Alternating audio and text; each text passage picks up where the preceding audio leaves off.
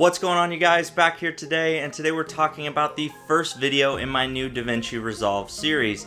This video is going to focus on the topic of how CPU clock speed or frequency affects your export times in Davinci Resolve.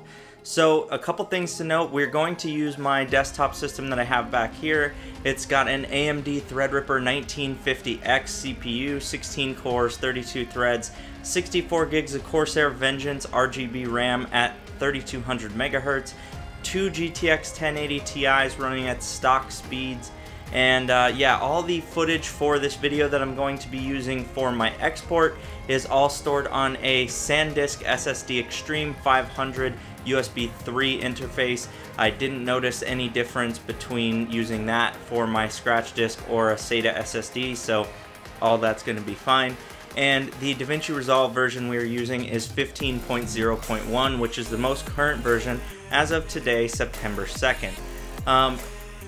What I'm going to do is use my top 5 water cooling tips video, which was shot entirely on my Canon M50, 120 megabit 4K footage at 24 frames per second, and it is going to be using the following export settings. So in the Deliver tab, you click YouTube 2160p from the drop down menu, name the file, processor speed, export, so 3.4 export, so on and so forth, and then up the bitrate to 45 megabits per second.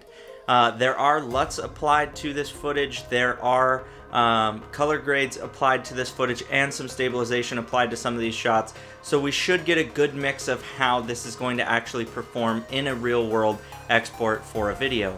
The first speed I went with for this test was the base processor speed of the AMD 1950X Threadripper CPU, and that is 3.4 gigahertz. It was locked down in the BIOS, there is no overclocking enhancement and no core performance boost enabled, so we shouldn't see any weird oddities because of those two things. And the total video length was 4 minutes and 16 seconds.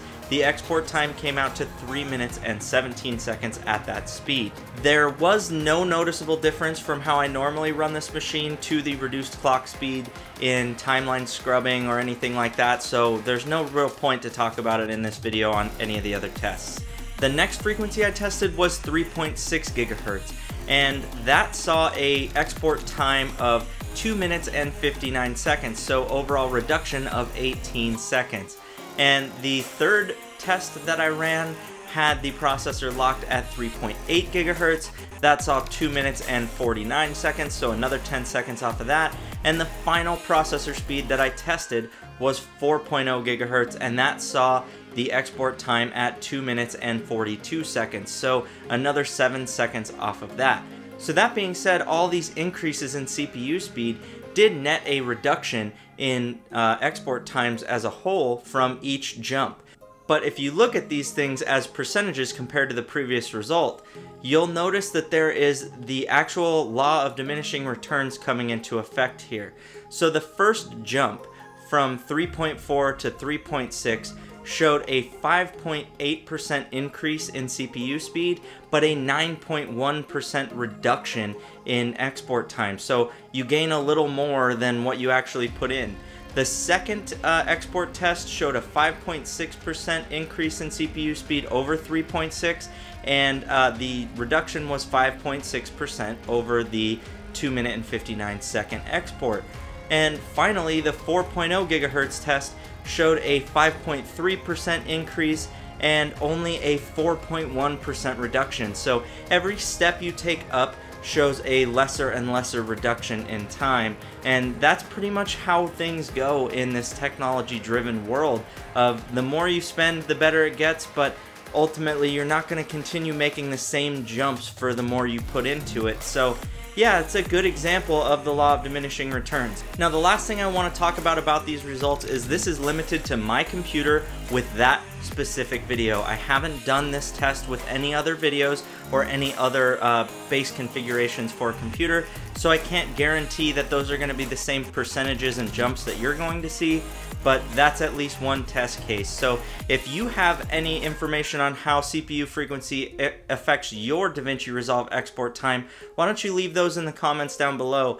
Also, if you have any questions or comments or suggestions, you can leave those in the comment section down below too. That would be greatly appreciated. You can like this video and subscribe to my channel to watch me grow. Also, if you could check me out on Twitter and Instagram at @thejacobperson. You can see some behind the scenes stuff that you won't really see anywhere else here on YouTube. And yeah, if you want to see the video where I built this Threadripper machine, click over here. If you want to see another video from my channel, why don't you click over here? And if you want to subscribe, click in the middle. With that being said, you guys, I hope you all have a wonderful day.